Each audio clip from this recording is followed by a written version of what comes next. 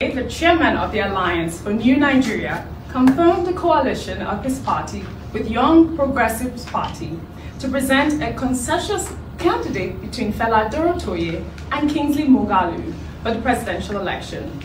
The chairman also said the two parties are open to form a partnership with other political parties.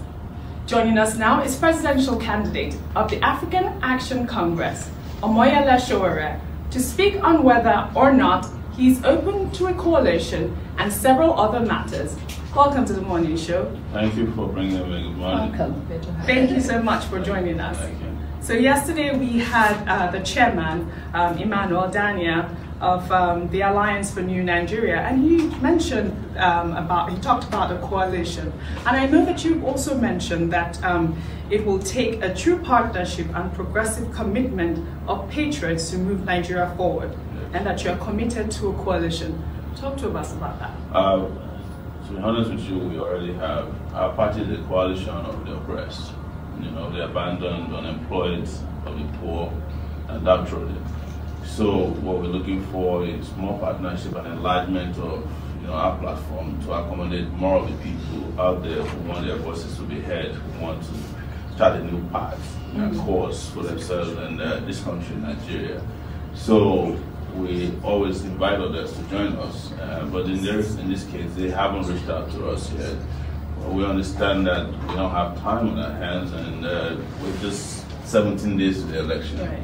And we have been campaigning. Maybe that's the reason why there's a little bit of difference. So some of these parties are not out there. We're out there. This came back to Bauchi, Gombe, we went to the Yankari Game Reserve, I went to Jos.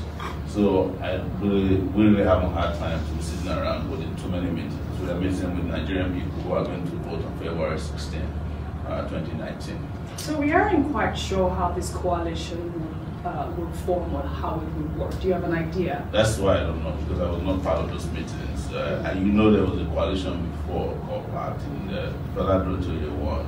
Kingsley disagreed with him.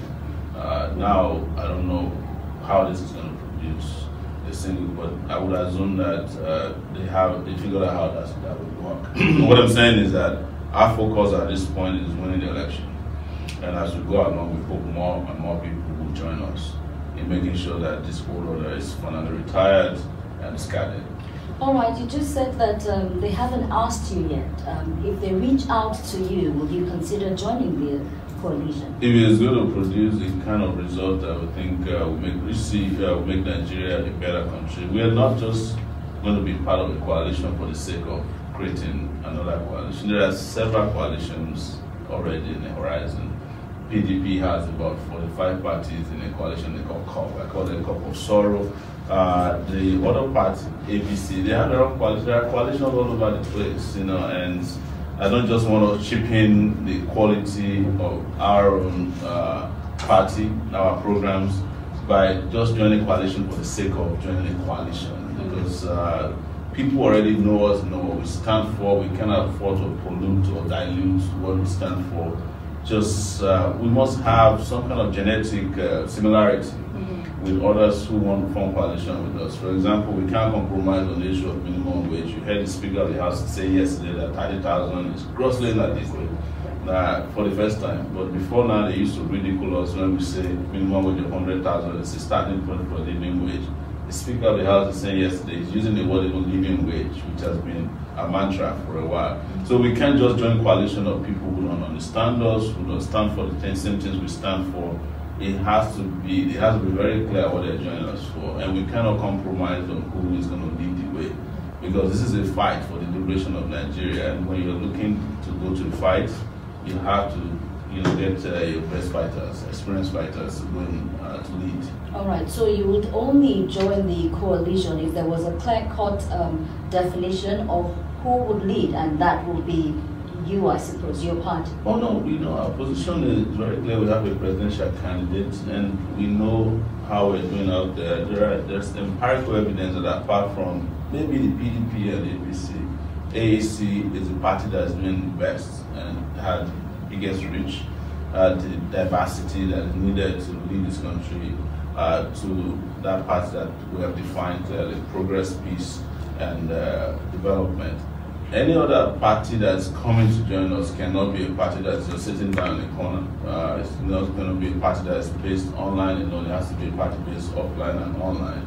It has the reach and the appeal that we think is important for us to defeat. We have two behemoths to defeat.